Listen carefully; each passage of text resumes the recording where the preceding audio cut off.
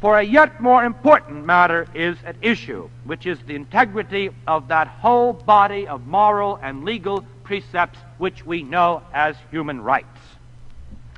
The terrible lie that has been told here today will have terrible consequences. Not only will people begin to say, indeed they have already begun to say, that the United Nations is a place where lies are told, but far more serious, grave, and perhaps irreparable harm will be done to the cause of human rights. The harm will arise first because it will strip from racism the precise and abhorrent meaning that it still precariously holds today. How will peoples of the world feel about racism and about the need to struggle against it when they are told that it is an idea so broad as to include the Jewish national liberation movement? As this lie spreads, it will do harm in a second way. Many of the members of the United Nations owe their independence in no small part to the notion of human rights as it has spread from the domestic sphere to the international sphere and exercised its influence over the old colonial powers. We are now coming into a time when that independence is likely to be threatened again. There will be new forces, some of them arising now, visible now, new prophets and new despots who will justify their actions with the help of just such distortions of words as we have sanctioned here today. Today we have drained the word racism of its meaning. Tomorrow, terms like national self-determination and national honor will be perverted in the same way to serve the purposes of conquest and exploitation. And when these claims begin to be made, as they have already begun to be made, it is the small nations of the world whose integrity will suffer.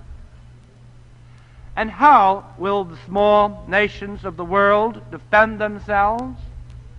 And on what grounds will others be moved to defend and protect them when the language of human rights, the only language by which the small can be defended, is no longer believed and no longer has a power of its own?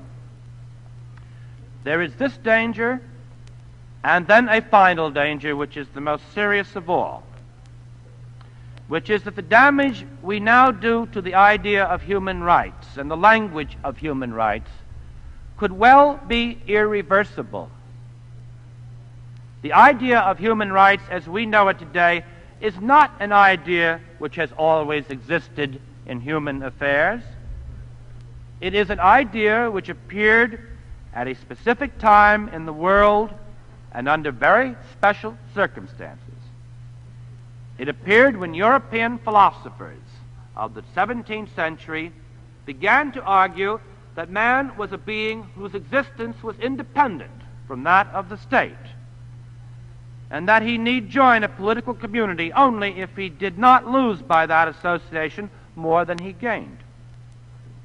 From this very specific political philosophy stemmed the idea of political rights, of claims that the individual could justly make against the state. It was because the individual was seen as so separate from the state that he could make legitimate demands upon it. That was the philosophy from which the idea of domestic and international rights sprang. But most of the world does not hold with that philosophy now. Most of the world believes in newer modes of political thought, in philosophies that do not accept the individual as distinct from and prior to the state, in philosophies that therefore do not provide any justification for the idea of human rights, and philosophies that have no words by which to explain their value.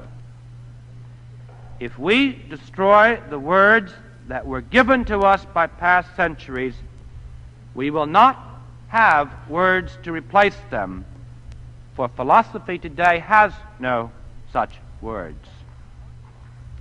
But there are those of us who have not forsaken these older words, still so new to much of the world, not forsaken them now, not forsaken them, not here, not anywhere, not ever. The United States of America declares that it does not acknowledge, it will not abide by, it will never acquiesce in this infamous act.